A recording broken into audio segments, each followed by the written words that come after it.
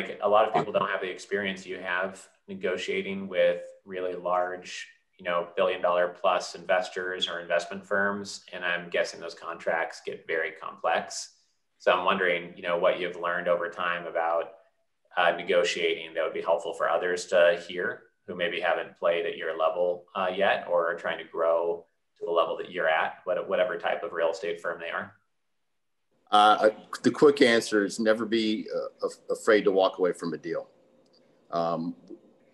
There are some very good construction attorneys out there that do work for some of the biggest and best developers.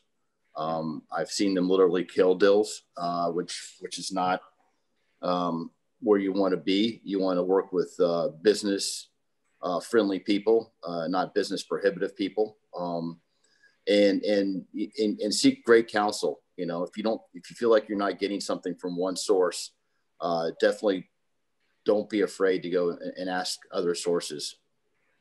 Right. Okay. This content was created by commercialrealestate.com. Access our community, investment databases, training, and live events by visiting www.commercialrealestate.com.